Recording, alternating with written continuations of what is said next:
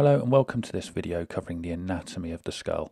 We're going to take quite a detailed look at the skull in this video, but we're going to kick things off by taking a look at the individual skull bones. I've put the legend in the bottom left hand corner so you can pause the video at any stage and take a bit more of a detailed look. Looking anteriorly at the skull, we can see individual bones. The blue bone at the top is the frontal bone, the green one in the middle is the maxilla, the purple one is the mandible. Turning the skull laterally now, we can see more of the yellow bone, which is the zygoma, and that's continuous with the zygomatic arch, and you can see that turns pink. That's the temporal bone. We can see the blue bone at the top. There's a sutural line that joins that with the bone posteriorly. That is the parietal bone. And we can see number 7 there, which is the sphenoid bone. So there are two parts to the skull. One is the calvarium, which is the skull cap, and we can remove that, and that allows us to look inside the skull, which we shall do in due course. And we have the facial skeleton. So the facial skeleton is what we've just been talking about in terms of that particular view, which is anterior. So if we look closely at the orbit, we can see the orbit is actually very complex. It's made up of a number of different bones. Here is the opening of the optic canal. That's a big hole in the skull where the optic nerve travels through. And if you want to study the orbit in a bit more detail, you can see the graphic coming on screen now and pause the video at this stage and look at the individual bones that make up the skull and also the key foramina that are involved. We've talked about the optic canal, but there are some others in red here, including the superior orbital fissure. We've got the inferior orbital fissure, and we've got just underneath the orbit, we've got the infraorbital foramen as well. So let's take a look at a couple of these on the actual skull. We saw the optic canal earlier. Now we get a better view of that big hole there. That's the superior orbital fissure. And coming on your screen now, if I just tilt the skull, I've slowed this down a little bit, but you should be able to see on the floor of the orbit there, that's the inferior orbital fissure. So they are the main foramina of the orbit. Now we can take a look at a more superior view, looking at some of the sutures.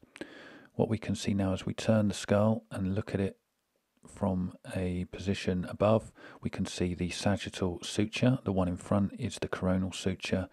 As we look posteriorly, we can see the join between that big parietal bone in orange and the blue bone, which is the occipital bone, which we haven't seen yet. And as we turn it laterally, coming on right there is the H-shaped configuration called the pterion. Now that's really clinically important because of its relationship with the middle meningeal artery. So as we look at a lateral view and we see the pterion there, we can point out some structures that we can see. One of the structures that I'm going to point out right now is the temporomandibular joint. This is an interesting little joint because it has a number of movements and two joint capsules. There we've got the ramus of the mandible, and that's the angle of the mandible, and we can point out the zygomatic arch made up of the temporal bone and the zygoma. So as we turn the skull anteriorly again, we can get another view of the infraorbital foramen in the maxilla. We can now see in the lacrimal bone, we can see the nasolacrimal duct. That's where tears drain into the nose, and that's the reason why our nose runs when we cry, is because tears drain into the nose. We're going to point out some really important spaces here. Here we've got the temporal fossa. That's above the zygomatic arch. There's another space that we need to know, which is inferior to the zygomatic arch. We've just moved the mandible here. This is known as the infratemporal fossa. So that's an important region as well to remember. And within the infratemporal fossa, we have a small teardrop shaped space, and it's just in there. That's called the pterygopalatine fossa. That's really, really important, and we're going to talk a little bit more about that now. So this will be a good time to bring in a graphic. You can see quite a detailed representation of the pterygopalatine fossa, and there's a lot going on there, but the main take-home message here is that it contains the pterygopalatine ganglia, which is a parasympathetic ganglia associated with the facial nerve, and it receives preganglionic parasympathetic fibers, and they synapse at this ganglion. The postganglionic fibers leave, and they are destined for the oral cavity, the nasal cavity, and also the lacrimal gland. We can also see that there are sympathetics that run through that space.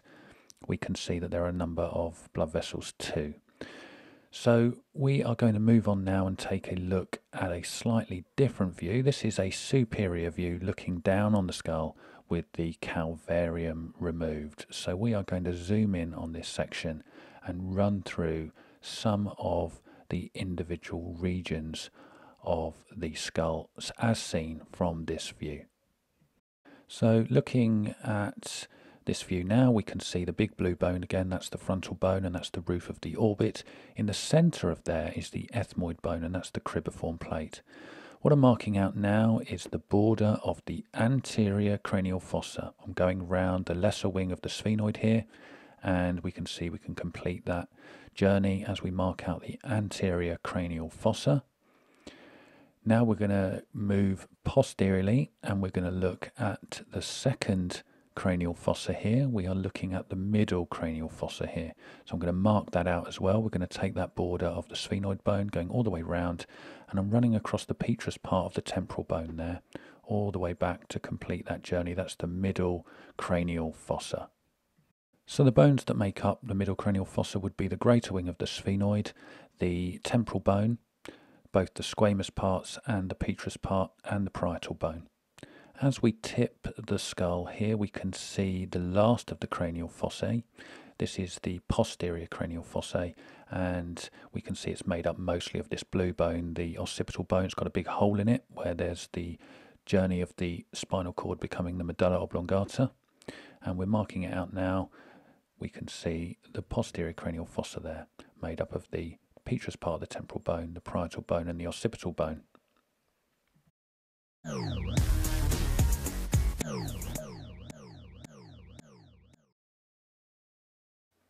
So now we're going to take the opportunity to revisit each of the cranial fossae and look at the individual foramina, the holes in the skull in each of those areas. So let's first address those that are in the anterior cranial fossa. This is the cribriform plate. This is where the olfactory nerves travel, and that's the only one really to consider in the anterior cranial fossa. Now we're going to move on to the middle. We can see here the optic canals. We saw these earlier from an anterior view. That's where the optic nerves travel.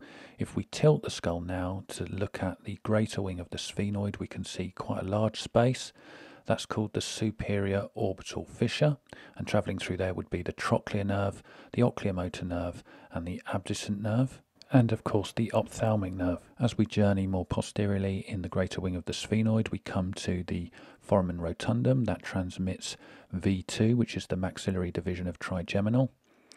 Tilting the skull slightly to see the next one posteriorly is foramen ovale, that transmits V3, that's the mandibular division of trigeminal, and just lateral to that is a much smaller foramen, which is called foramen spinosum, and this foramen spinosum transmits a branch of the maxillary artery, which is called the middle meningeal artery, and you can see here that it leaves an impression in the skull which travels over the region of the skull known as the pterion. So the anterior branch of the middle meningeal artery travels over that region, and that's clinically important because it can cause an extradural hematoma. I'm pointing out foramen lacerum, which is filled with a cartilage plug in life, and nothing passes through there, but it does represent a change of direction for the internal carotid artery, which when it reaches that point travels vertically up into the cavernous sinus. So now we're going to look at a foramen which actually isn't represented on this skull. There's no hole here because it's a plastic skull, and what we're going to point out here with a graphic is the position of both the left and right internal acoustic meatus. This is for the transmission of the vestibulocochlear nerve and the facial nerve, but it's not present here, and that's in the posterior wall of the petrous part of the temporal bone. So now we're going back into the posterior cranial fossa, and we need to tip the skull in order to see some of these foramina. There's a large one coming up here, which is going to be the jugular foramen, which we can see here just right there. So this is quite a large space because it's the origin of the internal jugular vein. You can see that the sigmoid sinus is a groove there that drains into it, but passing through there we would also find the glossopharyngeal nerve, the vagus nerve, and the accessory nerve. Just tucked in here, it's slightly dark, we can see a space for the hypoglossal nerve. That's going to be the hypoglossal canal. So that concludes that view. So now we need to turn the skull over and we can look at the inferior skull, or the skull base as it's known, because there's a couple of bones and a couple of spaces here that we can't see from a superior view, so we need to look at those now. We can kick things off by looking at the undersurface of the maxilla and the palatine bone, which make up the hard palate. Inside the palatine bone we see two holes, the greater palatine foramina and the lesser palatine foramina. They transmit small nerves and blood vessels. One of the key things I want to point out from this view is the carotid canal. This is the entry point into the skull for the internal carotid artery. It's a small tunnel that leads into the skull. Over on the lateral side there's a couple of other things that we need to talk about. First of all, we've got the styloid process, which is for muscle attachments, and we've got the mastoid process on the lateral side, both belonging to the temporal bone. Also at the back here we can see two holes. These are the condylar foramina.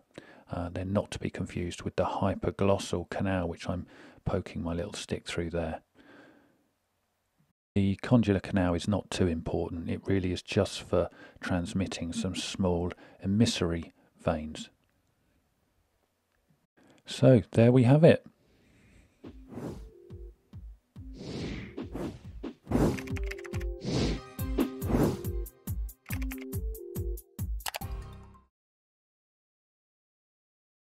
Find us on Facebook, Instagram, and subscribe to our YouTube channel to help explain the mysteries of the brain.